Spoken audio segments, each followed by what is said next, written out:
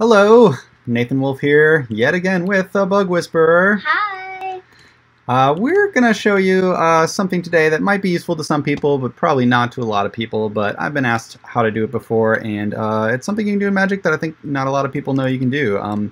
So we are going to add a Hogwarts castle to this world, and we're going to use engineering magic to do that. So if you've played with Magic in the survival configs, you know there's a bunch of different levels you can get to. As it goes, beginner, student, apprentice, and then wizard, otherwise known as master. But the reason we also call it wizard is it's not really the master rank. There are 2 or 3 more above that, and those are called the engineering ranks. Those let you build things with magic. You can really do some cool stuff that's sort of like World Edit-ish, if you're familiar with that plugin. So I just use Super Shell to make a giant ice dome, just as a for instance. And much like all the survival spells in Magic, everything you do with engineering magic is undoable, but the difference is they don't auto-undo. They are permanent changes to the world that you can make. So what we're going to do is we're going to take this little build that I found on Planet Minecraft. So thank you to the awesome people that made this. Looks like a really cool build of Hogwarts. I've not actually tried it yet. I just downloaded it. So if you've ever gone to Planet Minecraft and found something cool, there are 2 different ways that they work. One is as a schematic file, and those are a little easier to work with. You might be familiar. You load them in, usually use World Edit to paste it. It's just a file. But they can't be real big. Hogwarts is real big. This Hogwarts looks awesome. So those kind of downloads, you'll see you actually get a world. And so that's cool if you want to like add that world. You can go to it, you can play in it, but what if you want to actually merge that into your world? So that's what we're going to do here. We have this world that we've got, and I'm going to add the Hogwarts castle to it. We've picked out a good spot. It's kind of remote. Hopefully no one will find it until we're ready to have them find it. So we are going to try to create Hogwarts right in the middle of this ocean. So here we go. The first thing I would do is make it daytime, I guess. Once you've picked a good spot, if you're out in the water, it might be nice to have something to stand on. So I'm just going to make a little ice platform here, and we can land on. You want to mark the spot that you plan on using, really all the spots that you go to. I use warps for that. You can always change these later, but I'm going to do mwarp add Hogwarts. So now we have a Hogwarts warp that we can warp to with mwarp go Hogwarts. Now we want to get to the Hogwarts castle that we want to copy. So I've already downloaded and unzipped that Hogwarts world onto our server, and I did that with the server running. There's no need to like shut it down necessarily or anything like that. And I use the phase spell to get there. You can use command line casting. So we say cast phase, and there's a parameter to phase called target world. And that tells us what world we want to go to. You see it'll suggest the worlds it knows about that we have loaded. But you can actually also pick a world that you don't even have loaded yet, that's just sitting there on your server that's never been used. So in this case, I called it World Hogwarts. Hopefully this works. Now, the trick is, I'll teleport you to me. The trickiest part of this, honestly, a lot of times is actually locating the build. I usually assume that they've put it somewhere around 0, 0.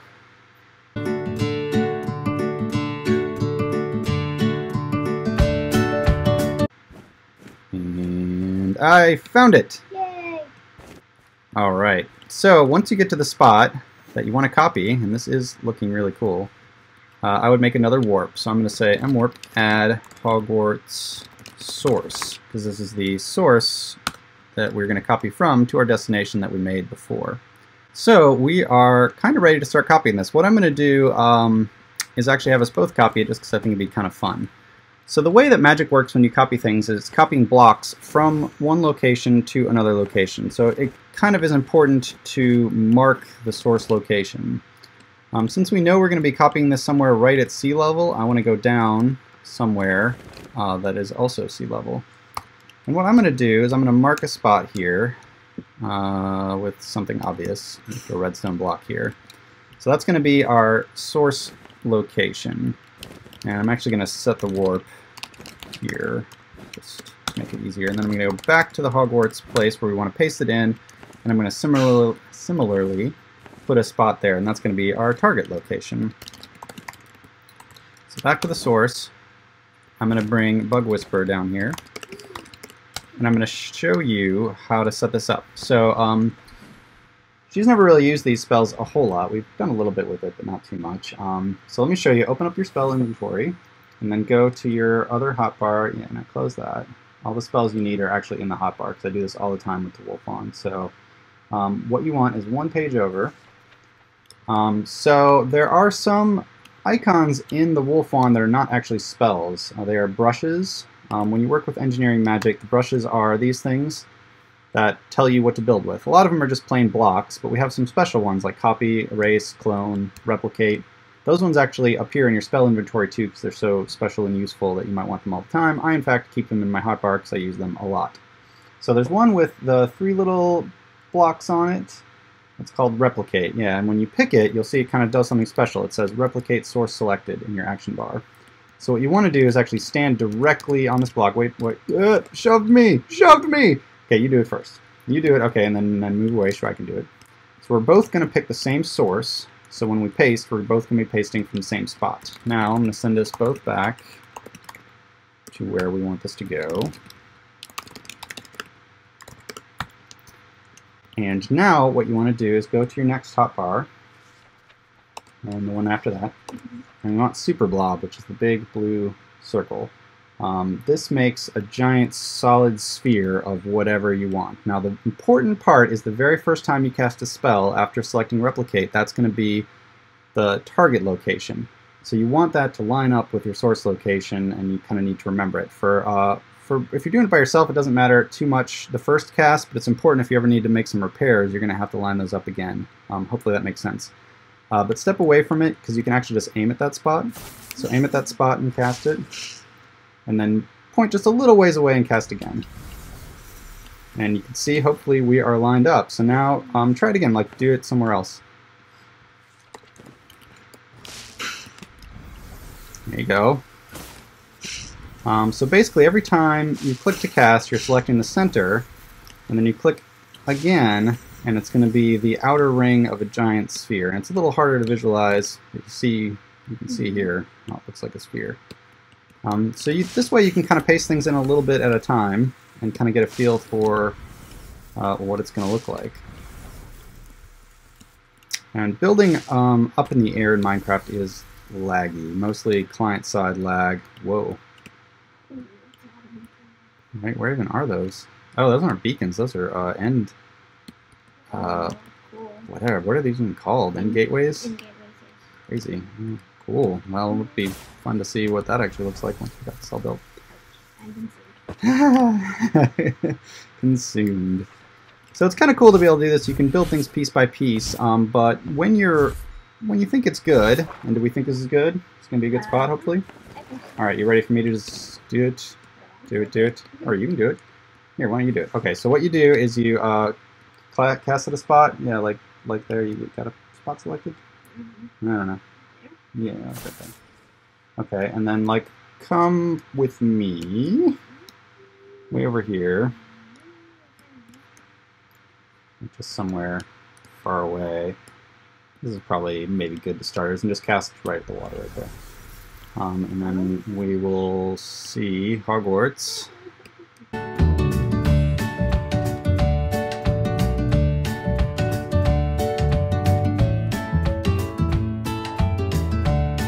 Alright, so we kind of got impatient, but we are back. I've got the BugWhisperer with me again. Also have a special guest star, Cohen Bean, aka the Flaming Sword. Do you want to say hi? Hi! So he's here to see what we were doing. This actually, you know, it's starting to feel lag-free. I wonder, is it actually done? Oh, no, we're still lagging. So we started lagging pretty hard. I think it's basically done, but not quite. So if you ever have something that is happening in Magic, maybe building or spell casting, and you don't want it to keep going, or you're just tired of waiting, you can do magic / magic cancel. Keep in mind this is going to cancel everybody's spells, including levitate. Hopefully. So hopefully you don't mess with anybody too bad. So that canceled the spell. It should clear up some of the lag, but it's also worth noting, if you go back to our magic list, look where it says modified blocks, 6,278,161. So that's how many blocks that we pasted in here, and those are all sitting in my undo queue, waiting for me to decide if I want to keep this or not. But I think it's good. We think it's good, right? I think it's perfect. It's in a good spot. Yeah. It looks amazing. Here, you can fly now. You can fly around front. I'll put you in creative mode for now. So I think we like it. So what you can do once you're satisfied is clear your undo queue. There's 2 ways to do that, or really 3 ways. In the Wolf Wand somewhere, you can find the spell. It's called Commit, and it looks like a book. But rather than do that, it's a little easier. You can just do /cast commit. And in this case, that's probably going to lag the server pretty bad while that happens. Yeah, sorry guys. This is like... Yeah. Yeah, and that is kind of why it's lagging. But once you see the effects for commit, which is what that grid was just there, then it is done, and everything should be there. It should be pasted in and good to go. One thing you can do, you know, like we said, we kind of canceled it early. That left some weird artifacts like this. You can see where this was kind of still building in the sphere. You can fill that in. Just grab SuperBlob again and cast it, and you can sort of fill in little chunks like that. So if we wanted to go through here and kind of fix all this up, we could do it without having to redo the whole thing. Where are you? Where are you? That's the question. I'm at Hogwarts Castle. Alright, well, I think we're going to call this good. Hopefully you've learned a little bit about how to use engineering magic. We'll maybe have a more generic tutorial for it, because there's a lot of cool things you can do other than just pasting. But we'll have to save that for a later video. So thanks for joining us. Do you want to say goodbye, Mr.? Goodbye! Thanks for joining us. See you in the next video. See you guys in the next video. Bye.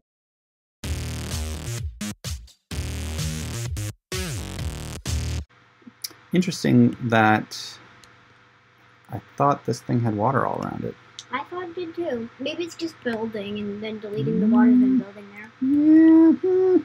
I'm not sure either. It doesn't work that way though. It doesn't? No, it doesn't. Poor island.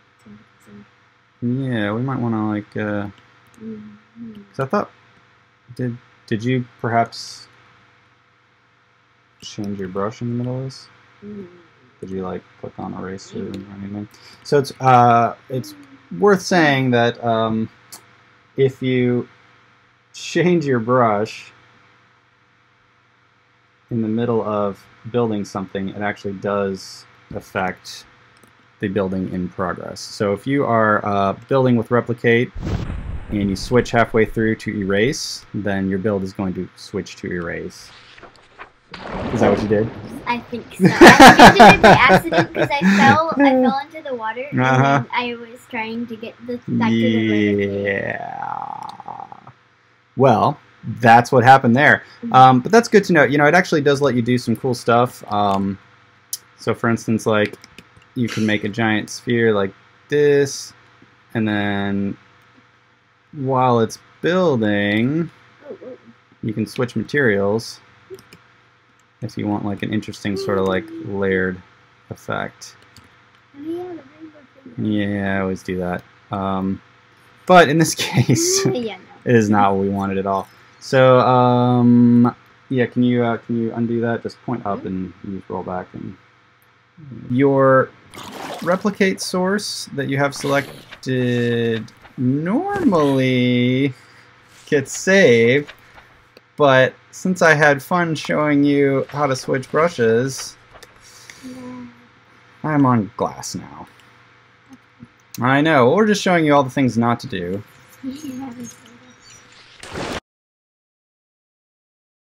Or higher than, okay, that's just a like or something.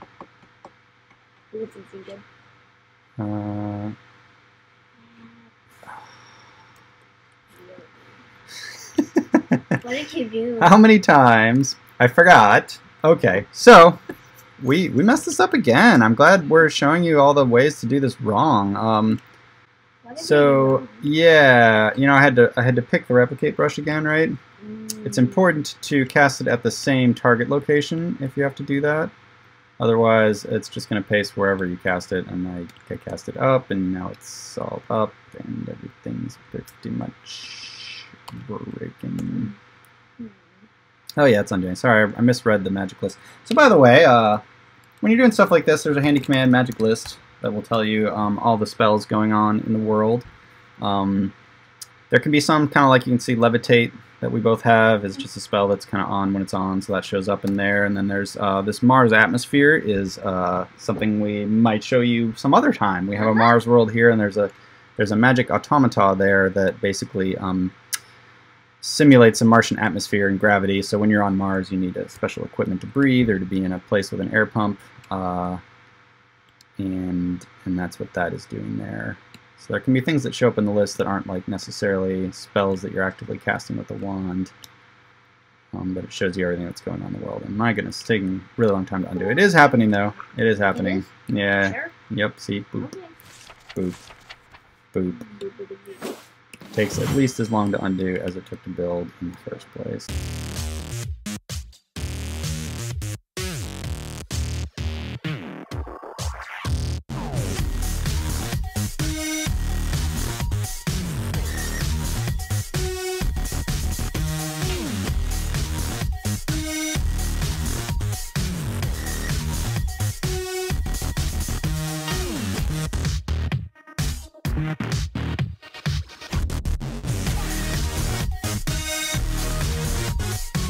Poor ocean monument. Why would you do this to me? I know. I didn't know we were going to actually hit it, but it's definitely going to get eaten. No. Ah! He's mad. He's mad that we're destroying his home.